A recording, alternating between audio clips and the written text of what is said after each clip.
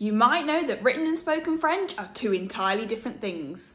So let's take a look at some commonly spoken phrases and see how we would transform them into the written. First, let's take this spoken example. T'as vu Pierre hier soir? Je suis pas contente avec lui. Let's transform it into grammatically correct French. First, we put the ta back to its grammatically correct form, tu as. Second, we take the suis and separate it back to je and suis. And don't forget to add the negation, je ne suis pas contente, to give us the final result.